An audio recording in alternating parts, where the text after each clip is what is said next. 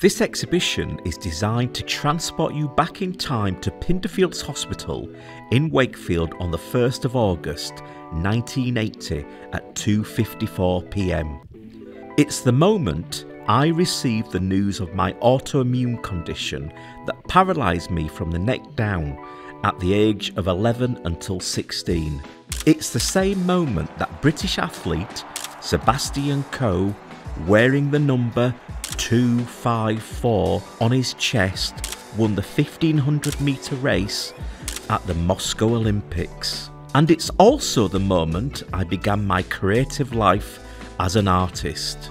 I'm Jason Wilsher-Mills, and my exhibition, Jason and the Adventure of 254, is all about my experiences of becoming disabled as a child. The show captures what was happening both inside and outside my body, and also within my imagination. The exhibition is about childhood, family, memory, but it's also about how creativity works and where it comes from. It's inspired by the objects from Wellcome Collection's anatomical collections, which triggered memories of my own hospitalisation as a child. The installations are based on hundreds of sketches I did every day in the run-up to the show. The dioramas are designed to look like those penny arcades you get at seaside resorts.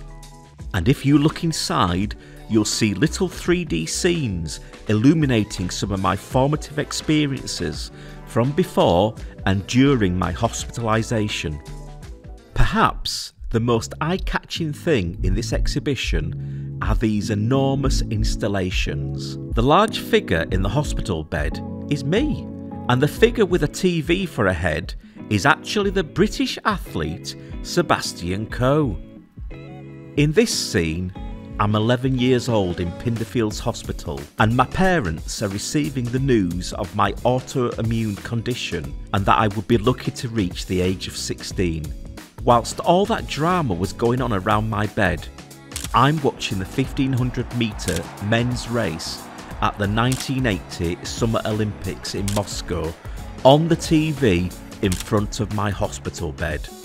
The moment I learned about the life-changing news of my condition was the same moment Sebastian Coe won the race. The time was 2:54 p.m. and he also happened to be wearing the race number 254. When my doctor delivered the news, he used a metaphor to explain my autoimmune condition. He described my white blood cells as an army, except instead of defending me, they were attacking my body. This is why there are soldiers alongside the hospital bed and all over my body. These toy soldiers attacking me with viruses. When I was diagnosed with my autoimmune condition in 1980, I was given a pair of Calliper Boots. I was paralysed from the neck down, and these boots were intended to support my weight and train my ankles, but I found them pointless, burdensome and painful. For my exhibition at Wellcome Collection, I created these 2-metre high Calliper boots, reimagining my old Frankenstein boots as shoes that I would choose to wear. They're both left-footed. This is to demonstrate my neurological condition and the feeling that something isn't quite right. But they are being painted in bright, cheerful patterns and colours. They look a bit like Doc Martens, which, when I was a child, I used to fantasise about.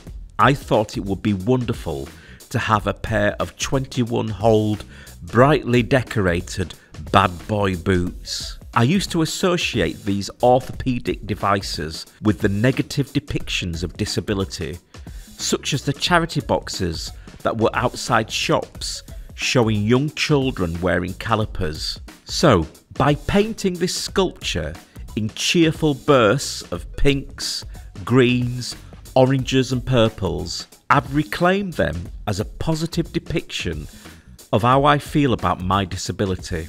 and have transformed them as an expression of my identity.